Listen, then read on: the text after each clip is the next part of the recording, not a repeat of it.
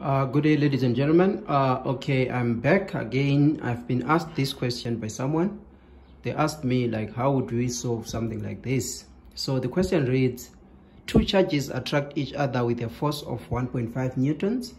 What will be the force if the distance between them is reduced to a quarter of its original value? Okay, so here we have got two charges. Let's say this charge here and this charge over there. We'll call this charge Q1 and this Q2. And it said they have got like a distance that we can call R that's separating them. And now they're saying if we reduce the distance between these two charges, what's going to happen? So if we reduce the distance, we expect probably to have Q1 here and Q2 here. So our Q1 will be here and our Q2 will be here, and then we would have reduced the distance. So they're saying the distance is going to be reduced by a quarter. So the new distance between them will be R over 4. That's what is going to be our new distance. So we want to find out what's going to happen. So they said the F, initially it's 1.5 from the question. It's 1.5. So we want to find F after the distance between them has been reduced. Okay, so let's use the information that we have to try and figure out what we can do. So we all know that if we are calculating the forces that are acting on two particles, we use the Coulomb's law. And the Coulomb's law simply says F is equal to K Q1 Q2 all over R squared. This is the Coulomb's law. So according to the information that we are given there, which says two charges attract each other with a force of 1.5 newtons. So it means we are given the force of attraction before the distance has been reduced, and it's said to be equal to 1.5. So we can just simply come and equate this to 1.5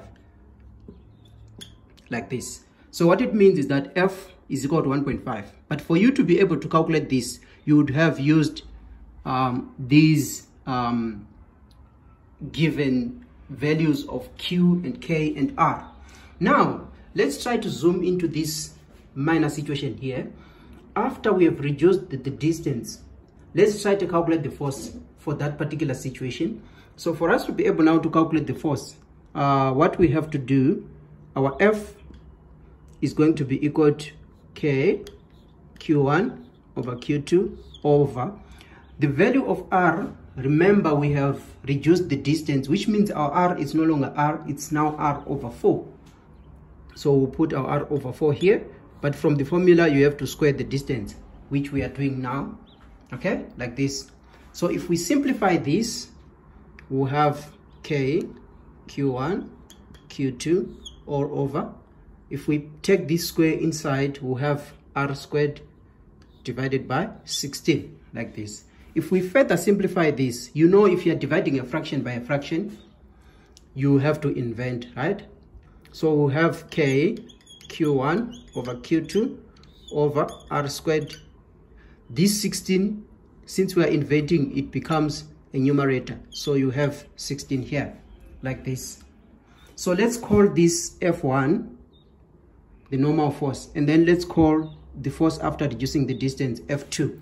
So we have got the value of F2 being this. But what do we know?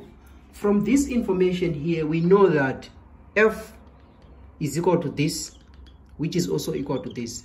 So why can't we take, since this is equal to what we have here, somewhere here, you can all agree with me.